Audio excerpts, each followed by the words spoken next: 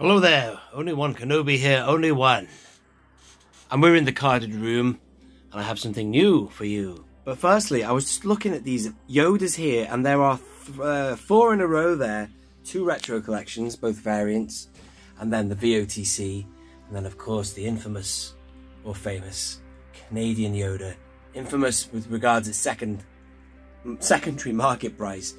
And I've got another one to add there. I still haven't put it in a star case, because I'd have to rejig everything, so haven't opened that can of worms yet, but still I will do. But what I want to show you in this video is another variant, or should I say a full house now, of Ackbar. Although it's not a full house because there are others to buy. But there it is, right there. A vintage 80s Ackbar to go with all my others, and I'm going to give you a closer look at them. I'm going to take them out of the star case, lay them all out on the table, and have a look at them. But funny innit? Funny in that I don't want to go for all the MOCs, all the vintage 80s. I never thought I'd get any, to be honest with you, but certain ones just are prime to fill that gap. I think the next one I'm going to probably get would be Han, only because I've got a healthy row of him as well now. Look at this. What's this one? That's the reissue one. Revenge, Return, Revenge. I don't know, what am I saying? That's Revenge, 2 returns, one of them is the Canadian. And then you've got the VOTC. All I need now is a vintage 80s with the trench coat. And, with Ackbar, you can get all sorts. You can get I think you can get, what do they call now? The tri-logo with that. And you can, get the MIM maybe. But anyway, this is this one here. Really happy with it. I got it from Dark Side Alliance. And it's got one of these little Toys R Us stickers on there, really. I know that is something of interest for the blacked out Ewoks. He loves those. But anyway, what I'll do is I'll just get them all out so you can have a closer look at what the variants I have for TVC, but also a closer look at the condition of this classic here. Boom, join me. And there you are. So that's why I went for it in the end, as I said. And like I explained for the Han, I had a healthy run as far as I was concerned. And there is a potential other one you could get of this type, but we'll discuss that at the end. Really interesting. But I just thought put an 80s one in the run, or in the row, and it'll box it off.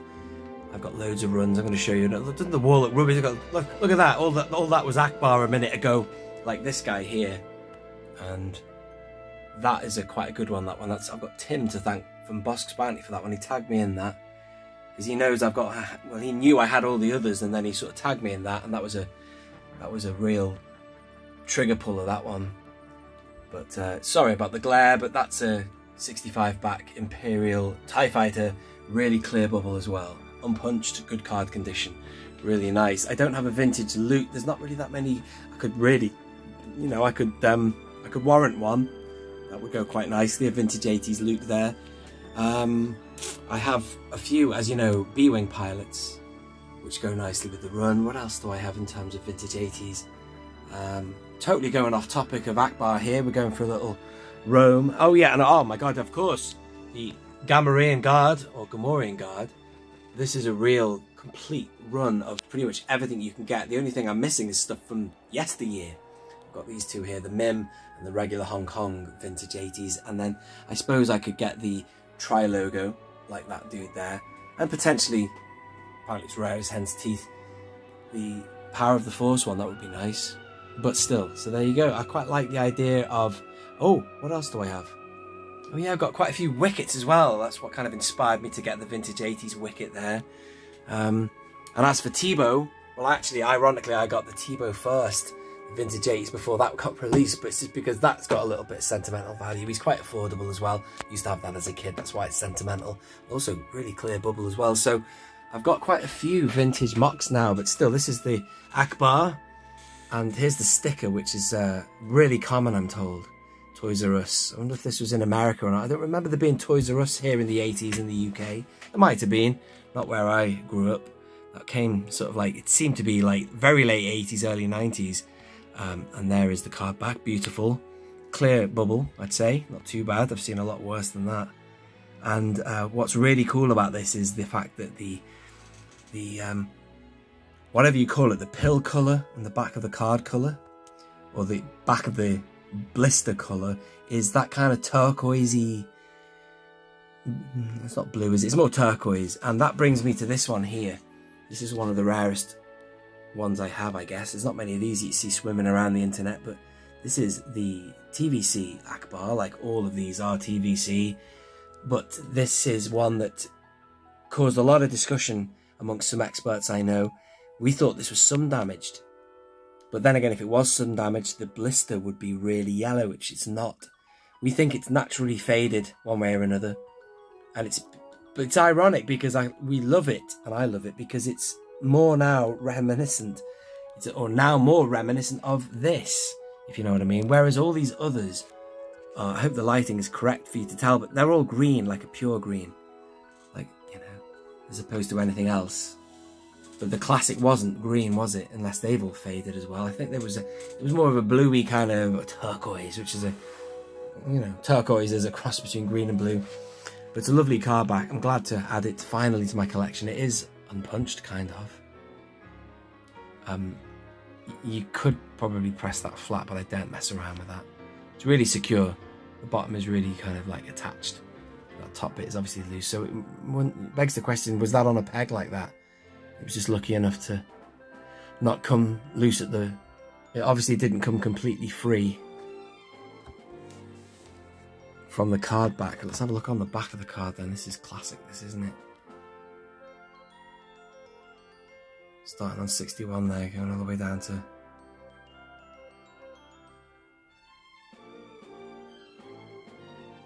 Brilliant, all 77 there. 77 back. Fantastic. I used to love that image as a kid. It just used to inspire you to want to get the lot, you know. Look at, there he is. The AT-AT driver. Get him done, Hasbro, in the modern vintage collection. Well, that's enough of the 80s, dude. Let's just go through all of these so you can see exactly what I have. So this one here, I've just put it on the end there because it's not as interesting as the others. That's the reissue from, I think, was it 2020 or 2021 they brought him back out, which was strange because he'd already been out in the vintage collection multiple times previously, as you know, and then also he was out in the Black series as a reissue, kind of, you know, repacked or recarded, re-released in the Black series, Black and Red line. This one is the standard one. What is he, VC26? I can't even remember. Oh, you mother... Bruh. VC22. Bear with me a minute. So this is the standard card back. Normal Boba Fett sticker, and then obviously unpunched there as well. This is the first one I ever got hold of. No, I'm lying to you. I'm lying to you. I bought this as what I thought was an upgrade, but this turns out to be Offerless, this one. I say an upgrade because I used to have that carded, but it was punched. So I sold it. I bought it and flogged it. And then I regretted flogging it because I used to love that sticker. I only ever really wanted, years ago, just one example of every character on card back. And I would just upgrade. And I would swap where I could unpunched cards. For, well, punched ones I'd get rid of and get unpunched ones. But here we go. I got this actually only last year. This one from another collector. And I realised I wanted to sort of get this one back again. But the good thing about the back of this one is it shows you there. There you go. That's the Canadian Yoda. It begs the question why there aren't more of them out there. If it was released like that.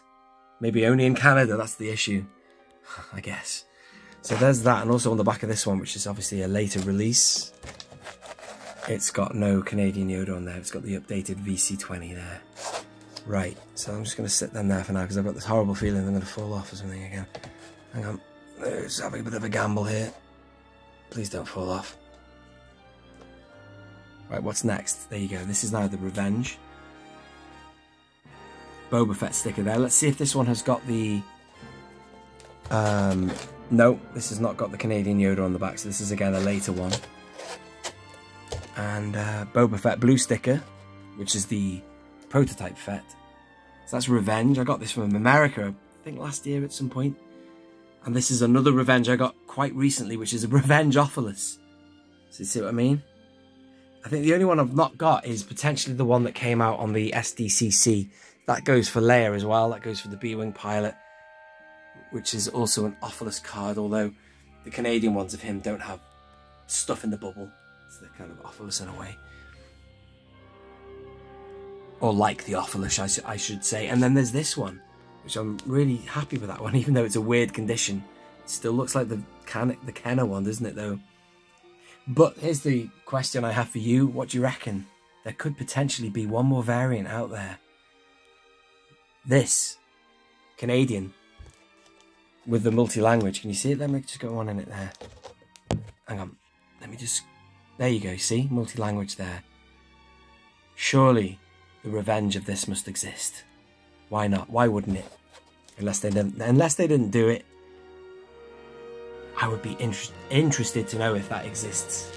Because, you know, you've got lots of examples of Canadian and Canadian revenge and returns. There you go. There's a good example. There's the return Canadian for Leia and the revenge Canadian. Oh, there she is. There, the revenge Canadian. That one is way more common. I've seen more of them on, you know, eBay and places. But that was so glad to snag that. I got it on eBay, like, but you know what I mean. Interesting. You know, it all begs the question. You know, do they exist? Somebody might have it out there. Maybe they made so few and people open them and those examples do not exist anymore. I'm still on the hunt and I always look on eBay. I'm looking for the revenge of that. That'd be really cool. I'd love that. I hope you have enjoyed this video. It's just been a bit of waffle, really. I'm just showing you what I have now for Ackbar. I'm just really pleased to put this one in the row. Make a nice lineup.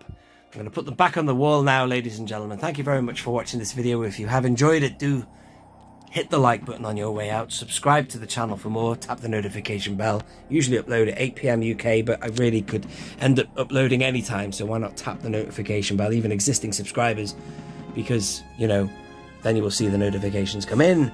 And that's about all I can say, really. Thank you for watching. This has been Only One Kenobi. Only one. Oh, hang on a minute. No. That's the end of the video. That's a wrap. Oh my God. Bruh. That's like a terrible dad joke, isn't it, man? Have I just spoiled the video with that? Only one Kenobi. Only one.